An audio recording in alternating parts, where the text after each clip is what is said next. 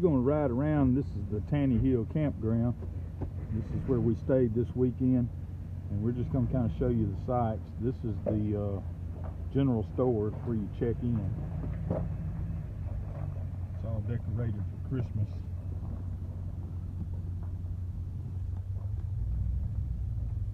This is the bathhouse right there. There's my honey. Hello. And they actually have two campground areas. Well, three. Two of them are full hookups, and they run about $30 a night.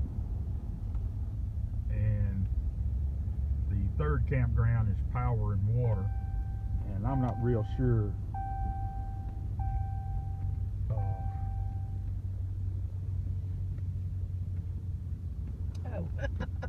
I'm not real sure the rates on it. Somebody forgot to put their seatbelt on. You need to talk a little more faster. These are the sites. They're not paved sites. They're gravel sites, and some of them are not very level, I will tell you that. There's our little camper. Starcraft AR, and we love it. Did really well. And this is the bathhouse here.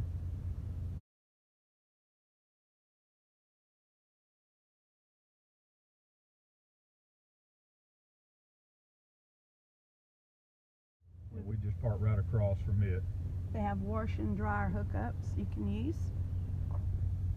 Show them the store We had from a distance. there's the store from a distance. They have a creek right here that you can actually back right up to and camp, and they do have trout fishing in there. You can get a permit, a daily permit to fish in it. Rainbow trout. Yeah, it's like $2 a day.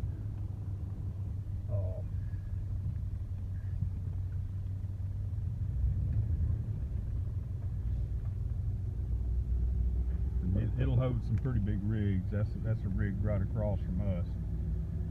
They just got that camper. That was their first camper.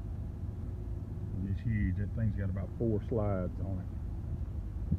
But these are the sites right here. And that's the creamery. You can get ice cream and some sweets in there. There used to be a restaurant here, and it burned, and they rebuilt it. And it's kind of an event center now that you can rent. Our oldest daughter actually had her wedding reception there. They have a little train that runs through the park, and I don't know, it's just a few dollars to ride the train, and it goes up to the old grist mill area. And it's a lot of fun. Kids love it. We love it. We enjoy going on it. This is the other campground, number 2, and it's got the full hookups as well. So once again, somebody doesn't have their seatbelt fastened. Oh.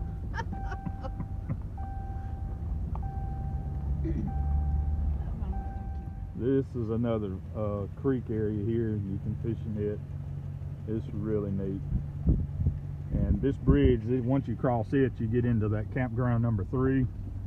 And it has just power and water at it, and it's got its own bathhouse over here as well. And the bathhouses are really nice. I'll include a couple of pictures from inside of those. They're really clean, and they got a keypad lock on it. They'll give you a code whenever you check in. And a lot of this is creekside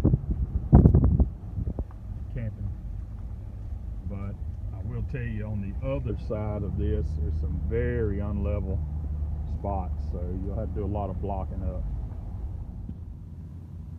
These are some of the old KOA cabins that they bought when KOA went out of business here, and they bought these, and you can rent them, and it's pretty much just glorified tent camping. It's a bed and table and chairs, and no restroom in these, or anything. No kitchen. I think they've got a heater. I'm not sure. They do. They have a Heat and air conditioning. Okay, they do? Mhm. Okay. So, according to Debbie, they have heat and AC in them. They have a grill and table. Yep. And fire pit. There's Debbie and Keela. They're just living life. Yeah. This is more the primitive area. This is out close to the KOA cabins. They do have some side hookups as far as electric and water, so you can bring a camper over here. But back there's like the tent camping and all of that. Now these are some of the campsites here on this far campground, and these are kind of some of the ones I was telling you. You're gonna have to do a lot of blocking on some of these to get level. Yeah, it's real pretty. Backs up to this hillside. We got pictures yesterday of about 10 deer going up the hillside eating. So it's real pretty, but it's kind of a roll of the dice getting a pretty level site or not over here. There's your dump station. If you don't have a full hookup, you have several dump stations here.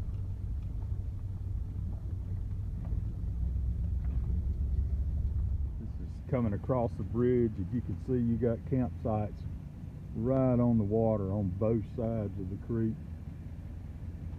Like to fish or swim. A lot of people swim and tube in there during the warm up. Now this is crossing the railroad tracks. You go up to the old grist mill, and they have a forge up here that a lot of times the Alabama Forge Society, I think they call it, will be up here forging on the weekends, and it's pretty neat to watch. You can gather around and watch them do some forging. This is actually, the whole park is an old Civil War foundry, and you can hike up to the ruins of the old forges up there that are huge, several stories high, but you can go up there. We always kind of think of it as it's kind of like get the feel of being in the mountains, but for us without the long drive. But it's real Walking sidewalk. yeah, there's sidewalk over there, so you instead of driving up here to the mill, you can walk. They have a paved walking trail, and you can ride the train. It'll drop you off up here, and that's where you'll get off. And then you can walk over to the grist mill from there and to the forge. It's just a short walk.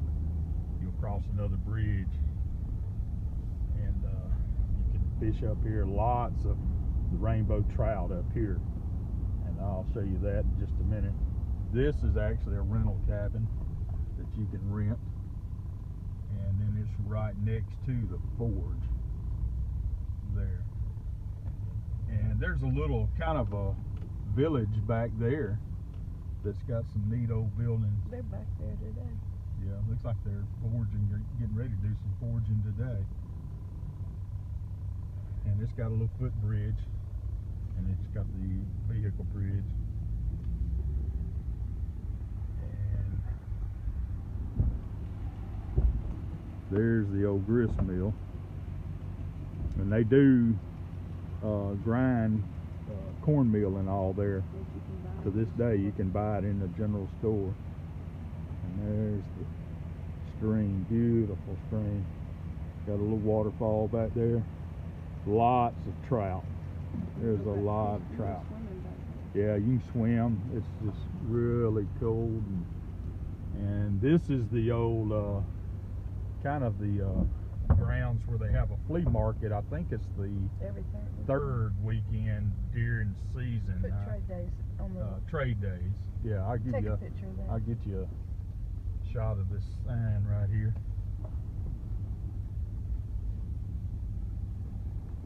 And that's the trade day schedule. They've got several pavilions that you can rent also on this side of the bridge, and also over in the parking area, the camper area. So during trade days, a lot of this area will be covered with vendors, and all of this will be filled with parking over here.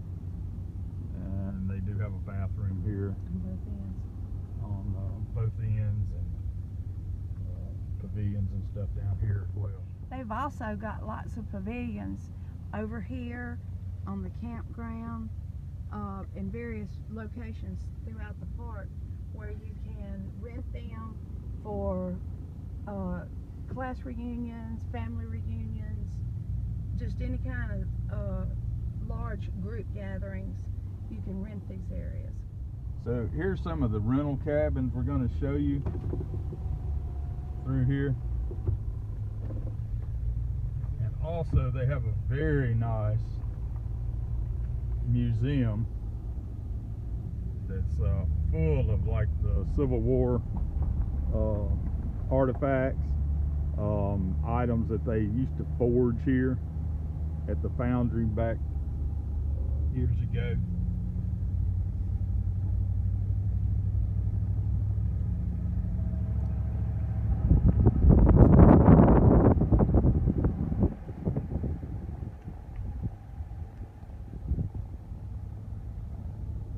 Several cabins and some new ones that they've added, and these are like, all of them except for one are like authentic, like from 1800s.